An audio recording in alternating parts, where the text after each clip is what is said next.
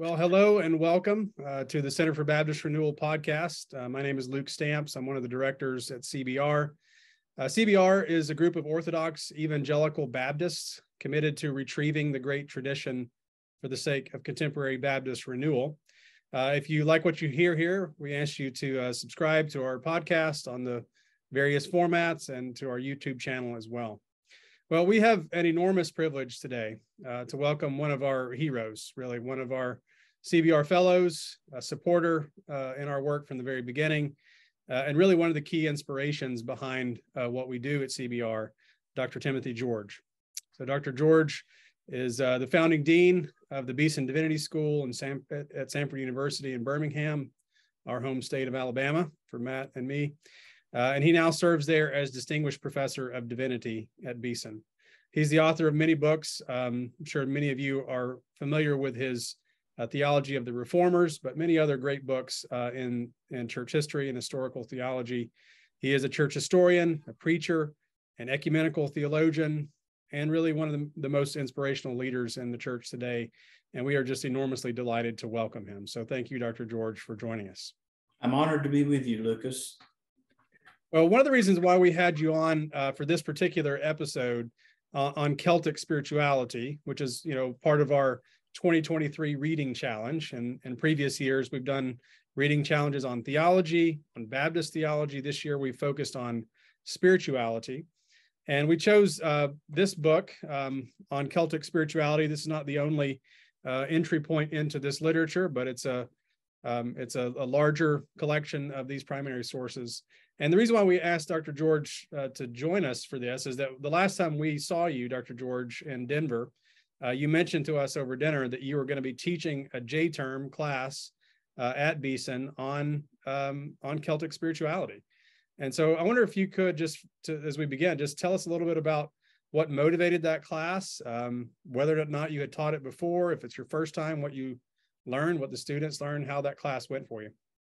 Sure. Well, I had a great teacher named George Hunston Williams at Harvard, and almost everything I've done or studied and written in one way or another is traceable back to him. He was a medievalist. He was an early church expert. He wrote a great book on the Radical Reformation, but he introduced me to Celtic Christianity.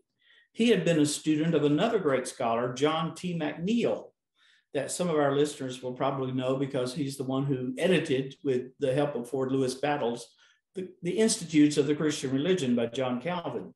But McNeill also early on wrote a book called The Celtic Churches. And he transmitted this interest in the Celts to George Williams, and George Williams to me, and now I to my students this last January. I'd never taught it before. I've always been interested in Celtic Christianity. And particularly from some years ago when my son and I and another friend of ours, David Riker, is a graduate of Beeson Divinity School and a pastor now in Brazil, we three took a pilgrimage to a little place off the coast of County Kerry called Skellig Michael. It's just an island pointing out of the sea, 700 feet up from the depths of the ocean, this mountainous rocky crag. And this was a place where Celtic monks built beehive huts, we call them, and sheltered themselves from the wind and the rain, and prayed and read and copied the scriptures, and was an outpost of Christianity back during the very early Middle Ages. So we actually went there. It's not inhabited anymore, but you could get a sea captain to take you out in a little boat, and that's what we did and spent the day there. And that greatly increased my interest in Celtic Christianity. What were these people doing there? What did they think they were doing? What, if anything, can we learn from them except to scratch our head and say what odd people these were? But I do think there's some things we can learn from them, and I wanted to explore that in this course in January. That's great.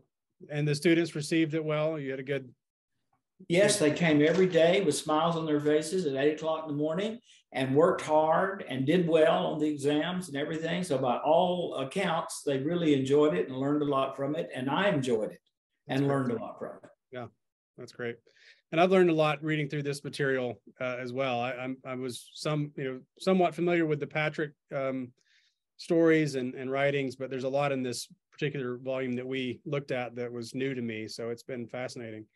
One of the the things that's debated really around this topic of Celtic spirituality. And we actually had a friend of ours sort of express this when we first posted this particular book, that is there really such a thing as Celtic spirituality? If there is, do we really understand the language and literature enough to say what's distinctive of it? I know like there's been a sort of renewal of interest in Celtic spirituality for a variety of reasons by different groups, even back to the emerging church from 20 years ago, kind of tapping into Celtic spirituality.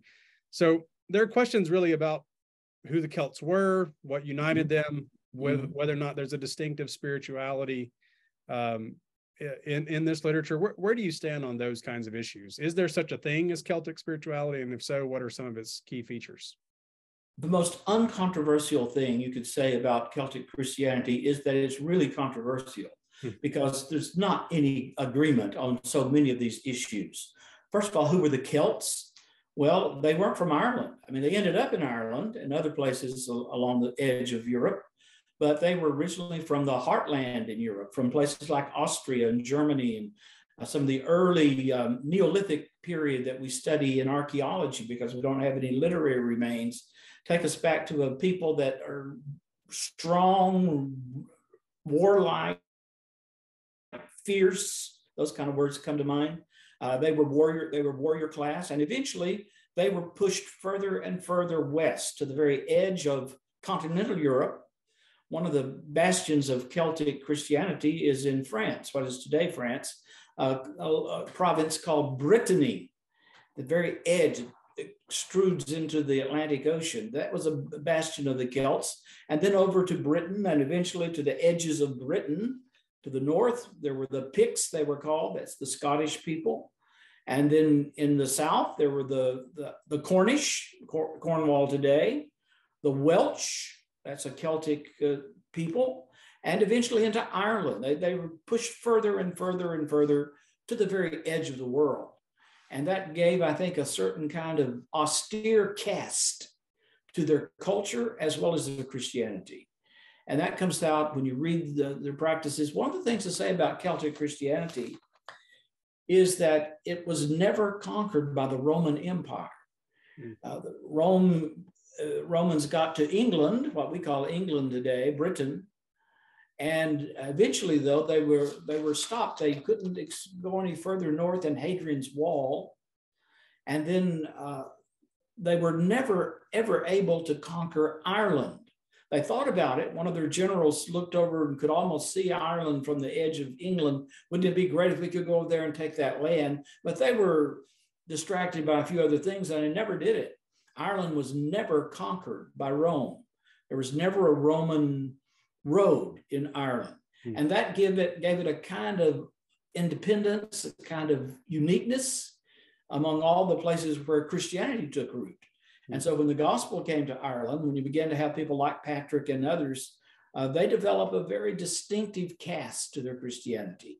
And that's what, when I say Celtic Christianity, that's what I'm talking about. Now, let me just for a second try and answer to your question about everything that passes under the name of Celtic Christianity isn't necessarily the gospel. In fact, I would say one of the challenges that I had in this course, and that anyone has who studies Celtic Christianity from a historic Orthodox, much less a Protestant evangelical tradition, as I try to do, you're going to confront all kinds of weird things about Celtic Christianity. We used to call it the New Age movement. The New Age has gotten old, so it's not so new anymore. But the idea of blowing in the wind and hugging the trees and this kind of nature worship, which is a part of the old pagan tradition that was there in Ireland before Christians came. It's still around today in different forms. And sometimes that passes as Celtic Christianity. It's nothing of the sort.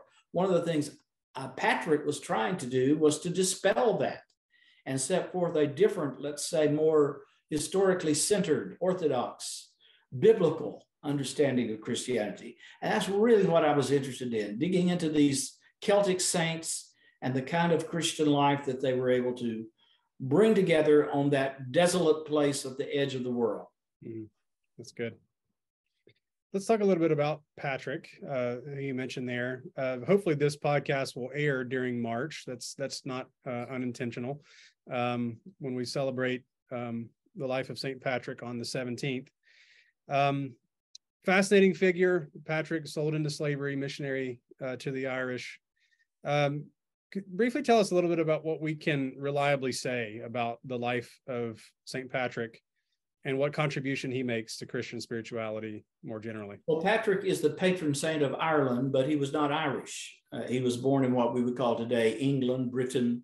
We're not sure exactly where. He gives us the name of his town, but that's never been located by archaeologists, somewhere in Britain.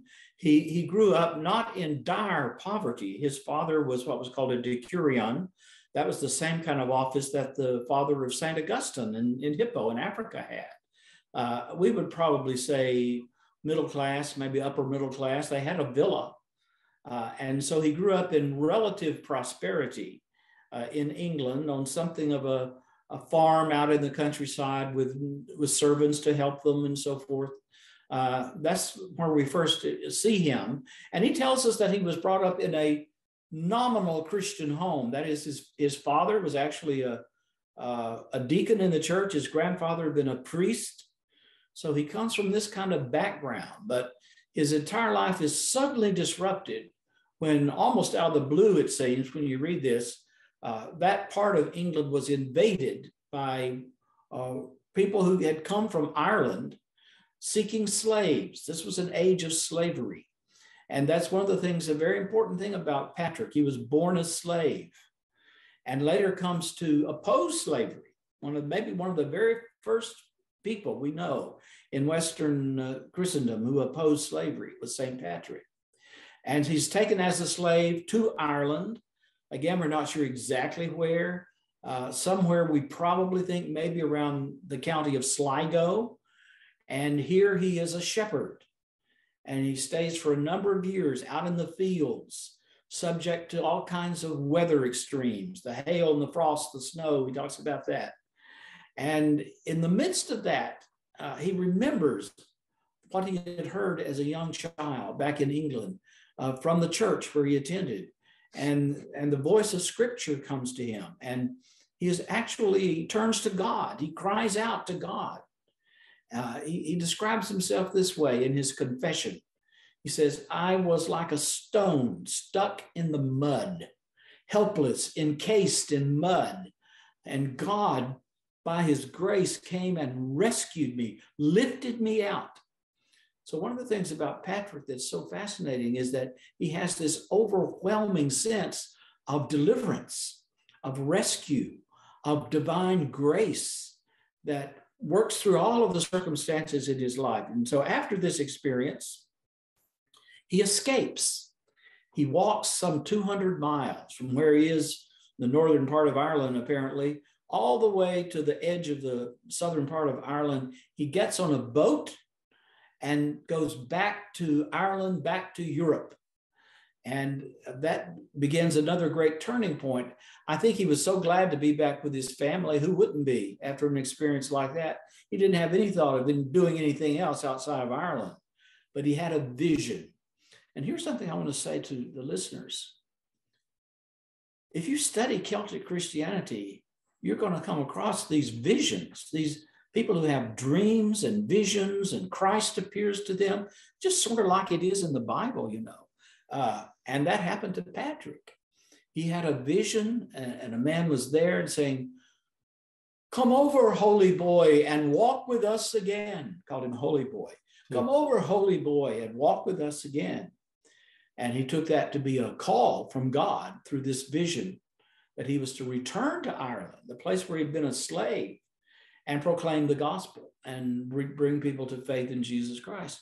And so that is exactly what he does. After a few twists and turns along the way, I sort of think myself that he probably spent some time on the continent of Europe. There maybe one of the monasteries or the places where Christian learning was thriving in that period. Remember, that's the time we're talking about. Patrick returns to Ireland after his slavery in the year 432 or so, around that time. That's just after St. Augustine of Hippo had died. That's roughly equivalent to the lifespan of Attila the Hun. The barbarian invasions are under swing. The Roman Empire has fallen already in the sense that Rome was sacked in 410 and soon will crumble further. This is the world in which Patrick is born, grows up, and is called to serve God. It's a world of transition, and that's one of the great themes in Patrick's writing. At the edge of the world means two things. At the edge of the world geographically, because Ireland is stuck out there in the Atlantic Ocean further than anything else from the continent of Europe you can get to before you come to North America. And at the edge of the world eschatologically, at the edge of time. And Patrick firmly believed that what he was doing in carrying the gospel back to the Irish people was a part of God's plan of redemption, that he would use that somehow to bring about the end of the world, the coming again of Christ. There's a real apocalyptic theology at work in Patrick, and that comes through in other places in Ireland as well. That's really good. One of the texts that I had read previously has always stood out to me is his Lorica, the breastplate prayer. And I think about this in terms of one of my favorite movies is a movie called To the Wonder, written, directed by Terrence Malick. But in that movie, one of the characters is a priest, played by Javier Bardem, who, as he's ministering to the broken people in this Texas town, he's praying. The voiceover is the prayer of St. Patrick, the Lorica: Christ before me, Christ behind me, Christ to my right, Christ to my left, and so on. So that text has always stood out to me. It's a wonderful prayer. The breastplate, that's what Lorica means, the breastplate of St. Patrick. There are a number of these breastplates, by the way. He's not the only one, but he's the most famous one. And you quoted part of it. Here's another part. I arise today through a mighty strength, the invocation of the Trinity, through belief in the threeness, through confession of the oneness of the creator of creation. I mean, there's the power and a beauty and a rhythm in those words. I rise today through the strength of Christ's birth with his baptism, through the strength of his crucifixion with his burial, through the strength of his resurrection with his ascension, through the strength of his descent for the judgment of doom. You see, it begins with the Trinity. So Patrick's theology is inherently Trinitarian from beginning to end. And remember, the Council of Ephesus, the Council of Chalcedon, all this stuff is happening around this very same time. We know Nicaea was 325, so that's already been established. And so he is buying into promulgating and spreading a Trinitarian faith at the edge of the world. And this is true of the whole tradition of Irish Christianity. It's very Trinitarian. And then he comes, you often hear a lot about creation in Irish Christianity. And it has its pagan fringe. We have to acknowledge that. But listen today, I rise through the strength of heaven, the light of the sun, the radiance of the moon, the splendor of fire, the speed of lightning, the swiftness of wind, the depth of the sea, the stability of the earth, and the firmness of rock. Here's a person who's aware of the world, who can see it, who can touch it, who can see the fingerprints of God in some ways all around him. And this is a cause for adoration and praise, not to nature itself. That would be a false move, and not a kind of nature mysticism, but a praise of the creator, the one who made nature, the creator of creation, Patrick calls him. And that this one is not only distant from us, almighty, omnipotent, we would say sovereign, the sovereign Lord of heaven and earth, but he also is immanent. He is a God who is with us. And that passage you were quoting, Christ with me, Christ before me, Christ behind me, Christ in me, beneath me, above me, on my right hand, Christ on my left hand, Christ when I lie down, Christ when I arise, Christ in the heart of every man who thinks of me, Christ in the mouth of everyone who speaks of me. Just think about that. Christ in the mouth of everyone who speaks of me. Christ in every eye that sees me, Christ in every ear that hears me. Here's a kind of Christocentric view of the world, of salvation, and of salvation history. And I think that's something that we need more of in our world today. We're drawn away in so many other kind of creation motifs that leave out the centrality of Jesus Christ. And Patrick puts it right where it ought to be, at the heart of everything that breathes and moves and is. Yeah, that's good. I wonder if you could say something maybe about how, what lessons we might learn in terms of contextualization, the sort of indigenizing of Christianity in a particular place. I mean, you mentioned there's a kind of pagan background that comes through in these texts. I mean, we even think about like the Bridget tradition, where there's this pagan goddess who sort of also functions as a Christian saint and is kind of vaguely related to the Virgin Mary as well. So there's some things that kind of get quirky around this, but at the same time, you still see even in that Patrick prayer that sort of maybe redeeming the best of some of that emphasis on nature, on creation, and putting it into a Christian register. So I wonder if you might reflect a little bit on how Christianity indigenous. Sort of have to make a choice, I think, when you look at the world of paganism. That's what we're talking about here. This the Bridget traditions that present her as a goddess, that was there before Christianity came. And Christianity came, and it has to be said, I think, absorbed some of that motif. But there was a real Bridget, I believe, a real woman who did things for God and cared for others very deeply, and in some ways modeled the virtue of hospitality about as well as anybody I know in that period of time. And it's very hard, sitting as we are in the 21st century, to look back and sift through what is genuine, what is real, what is historical, as opposed to these myths and accretions that come along. But we do that all the time in Christian history. When I grew up in a family, I guess you would call me a fundamentalist. I probably still am. But we were taught not to have Christmas trees anywhere in the church, in our home, because it was pagan. And there is a passage in the Bible that speaks to that. Jeremiah chapter 10, verses 1 through 10, talks about people who go to the forest and chop down a tree and decorate it with all kinds of silver things and bring it to their house, just like our Christmas tree tradition. Well, one way to read that is to say, let's do away with all Christmas trees. They're of the devil. They're pagan. What do we have to do with them? We worship a God who is spirit, not tree. And we need to hear that voice, that we're very careful that, these things become idols. That's the danger in the Bible, isn't it? That we treat as God something which is not God.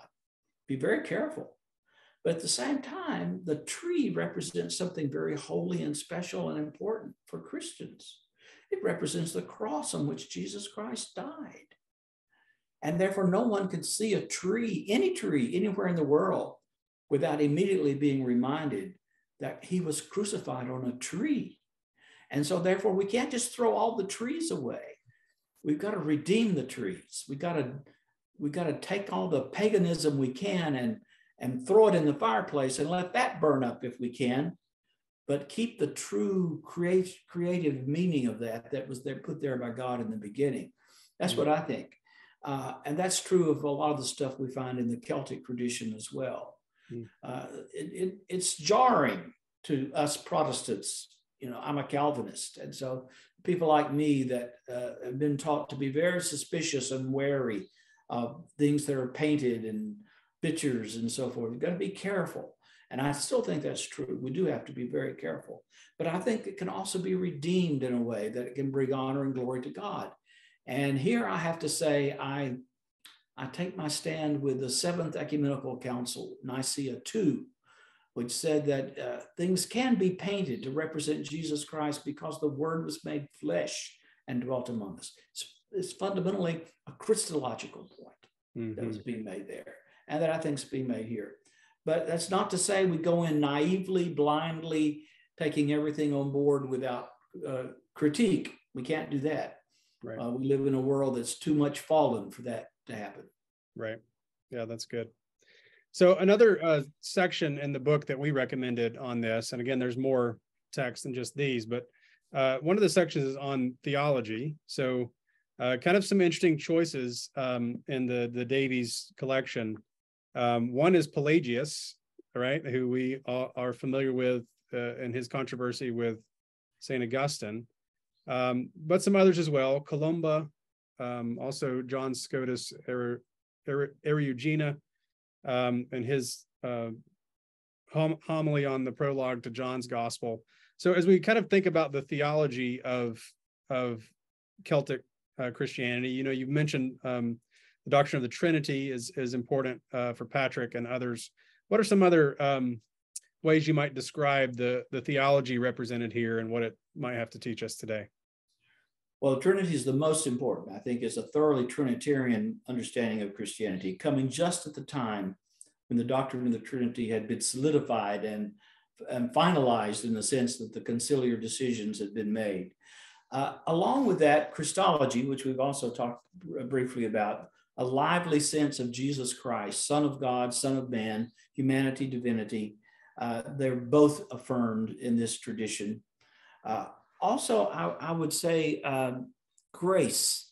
I talked briefly about Augustine. I think it's very interesting that these two people overlap perhaps just a few years. They didn't know each other. We have no evidence of that. But that Augustine of Hippo has a tremendous impact on Patrick and we could call it patrician tradition in Ireland. The grace-filled, grace emphasis again and again over against Pelagius. Now, the section in this book, we're not 100% sure that's from the real historical Pelagius. It may be, and it has some good things in it. Heretics can say good things occasionally, and this does too. But also there's what we call pseudo-Pelagius, and people who pick up his name and write in his name. If I had to give a critique of some of the, let's say, outer extremes of Celtic theology along this line, John Scotus Eriugena, you mentioned, a Neoplatonist theologian at this time, it would be that they need a tougher, more robust sense of the fall and of sin, because the other doesn't work really without it. Trinitarianism, Augustinianism, you need a strong sense of the fallenness of the world, as well as the beauty and the fact that it is a creature of God. And sometimes you get that in the Celtic, particularly the saints' lives, and then later in the penitentials. We haven't talked about them, but there are these rules of how to pray and confess your sins that have a great influence on Western penitential theology. Excuse me. And this is something that we probably need more of, not less of, in our world today, because sin is a very disagreeable topic, and you can't go deeply into the Irish Celtic Christianity without being confronted with your own personal sin and the sin of the community. These are both involved and requires repentance. Now, some of the steps they took to spell that out go beyond what we would recommend necessarily. But I always am cautious with my students and say, be careful, not just to throw the baby out with the bathwater, but what can you learn from this way of praying and this way of being aware of your sinfulness and your need for God? The discipline of prayer, the praying so many times a day, which of course later becomes the tradition of the hours of the daily office in the monastic tradition. There's all of that's there that I think is recoverable in a good way. It should be said that, at the time of the Reformation, there were a lot of people who wanted to go back and reclaim Patrick and reclaim the Irish tradition as being proto-Protestant. Because as I said before, it never kind of fell under the sway of the Roman Empire, and the Roman Catholic tradition was always a little bit at the bay when it came to the Irish form of things. Even today, I think that's true to some extent. And so I think we have to be careful not to throw everything out, but to try to appropriate what we can. That's good. Well, one final question as we kind of wrap up here.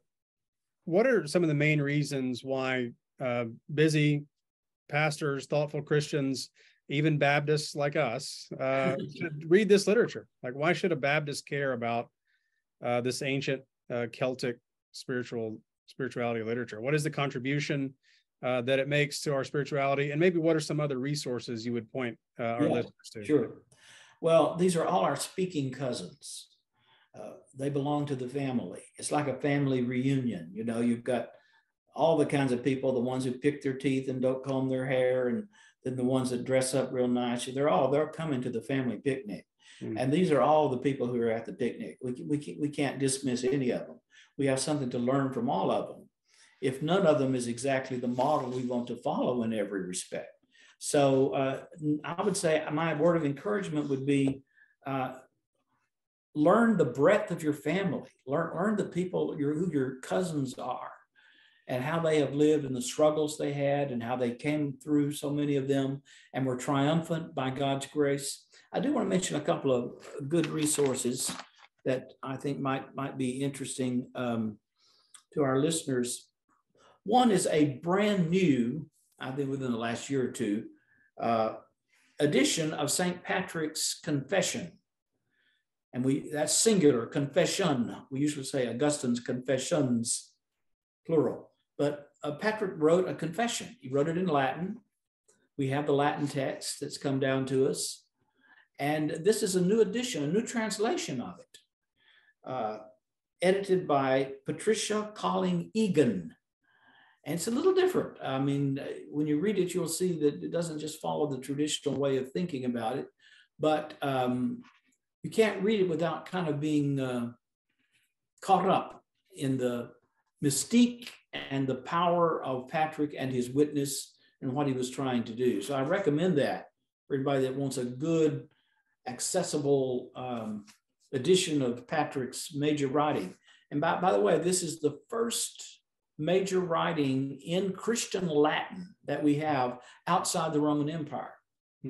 The first one, and one that has a tremendous influence, not only in Ireland, but really throughout the whole Christian family. The other book I want to mention is by a friend of mine, Michael Haykin. Michael Haykin teaches church history at the Southern Baptist Theological Seminary.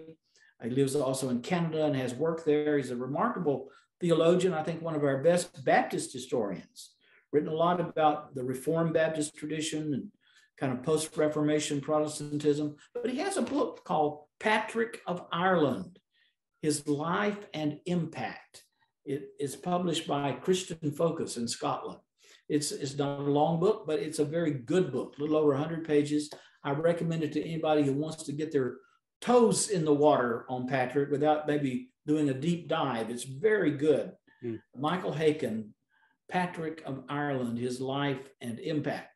Those are two I would recommend just for people that want to say, well, what's out there that I can read. And then the collection you mentioned, the Celtic Christianity, you have to sort of read it judiciously. It has a lot of things in it that you might not want to read in great depth unless you're interested in it. One of the things it has is the lives of the saints, these Celtic saints.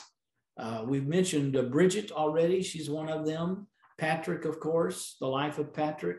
But there are a number of others. Columbanus. One thing we haven't mentioned about the Celts today that we ought to, especially on this podcast, and that is how missionary focused they were. You know, they carried the gospel all the way back to the continent of Europe. Figure like Columbanus planted churches in places that still stand today. Bobbio in Italy, Fulda in Germany, St. Gallen in Switzerland. These were Irish church plants, we might say. And they had a tremendous influence on the development of Christianity in the Middle Ages and beyond. We can still learn from them today. So this idea that you don't have all these wonderful spiritual riches and you just harbor them and hoard them to yourself.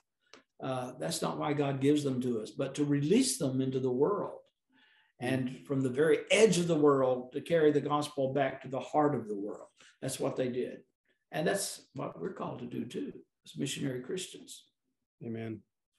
Dr. George, thank you so much for this. Very informative, very helpful guide to our readers and our listeners on this. Again, thank you so much for your inspiration to the work that we do. It's been a privilege to speak to you today. Thank you, Lucas.